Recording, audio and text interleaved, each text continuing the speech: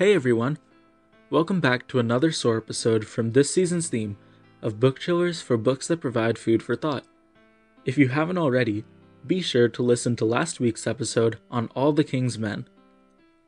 Today's SOAR episode is on The Kite Runner, a powerful bestseller by Khaled Hosseini. Please be warned for today's episode and in reading The Kite Runner, as it has some strong adult elements. The protagonist, Amir, lives with his father, Baba, and their two Hazara servants, Hassan and Ali, in Afghanistan just before it is torn apart by war and devastation.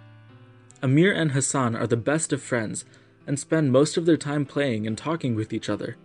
But one day, a bully named Asif and some of his friends come to beat up Amir for hanging out with a Hazara like Hassan. But Hassan protects Amir using a slingshot. Hassan has unwavering loyalty for Amir, and even though Amir constantly betrays him or treats him poorly, Hassan never fails to stand up for him. A few months later, Amir and Hassan compete in the kite cutting tournament, where the last kite standing wins. Baba is disappointed in Amir because he likes books and poetry instead of hunting and soccer. So Amir feels the tournament is his chance to make Baba proud of him. When a kite is defeated, kite runners run to grab the defeated kite as a trophy of their victory, and Hassan is the best of the best. Amir and Hassan end up winning first place, and Hassan runs to grab the dastardly blue kite that they barely defeated in the finals. When Hassan doesn't return, Amir goes looking for him and is horrified to see him being raped by Asif in an alleyway. More than anything, he wants to scream, "Save Hassan! Get help! Just do something, anything." However, the thought of losing the blue kite scares him and he does nothing but run away, pretending he didn't even see anything when Hassan returns. Amir's guilt overpowers him, and he can't handle being near Hassan, so they start to drift apart. It becomes so much that Amir tries to frame Hassan for robbery, and Hassan admits to doing it just so that Amir doesn't get in trouble for lying.